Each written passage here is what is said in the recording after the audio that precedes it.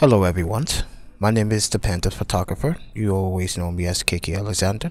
I'm from 646studios.com, and today I want to show you a more better, efficient way how to protect your photos from online thefts, or if someone is actually looking up your photos or looking at images online and they really want to purchase that image that you have taken.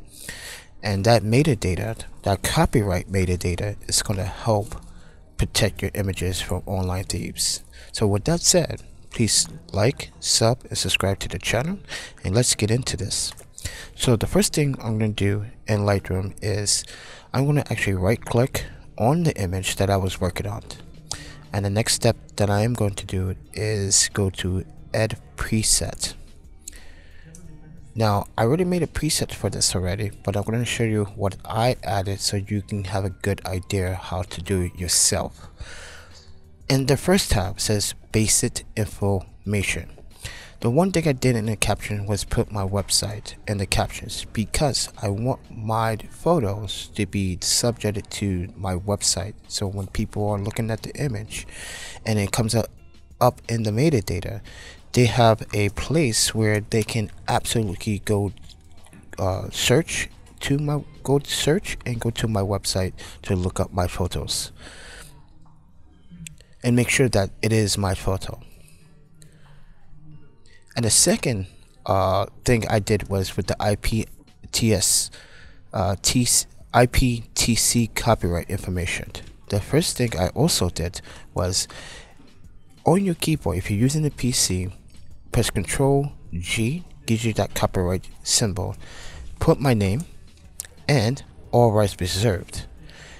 The next step I did was also select copyright and the copyright status. You do not want to put a public domain, because once you pick a public domain, I don't know why would you want to pick that, but it would be all lost. So you really want to emphasize to select copyright. The next step is to copyright usage terms. You really want to write all rights reserved, and you're going to make sure that it says no uses without permission. That is so important. And then copyright information URL is your website. And then in the IPTC creators tab, I also put my name. I put a city. My favorite city is Madison, of course. State, zip code for that, country for that, phone number where people can contact you if they are looking at images while doing Google search and they see that information. They can contact you that way. But it also is going to protect the photo, so no one cannot delete this metadata from the photo. It's permanently there for life. And I put my email and my website once again. And at the very bottom of that, the keywords. So you can add as much keywords you want, but make sure they are specific to your website and what you're doing. Night exposures, long exposures, portraits, tutorials, videography, tech reviews, lens reviews, so forth.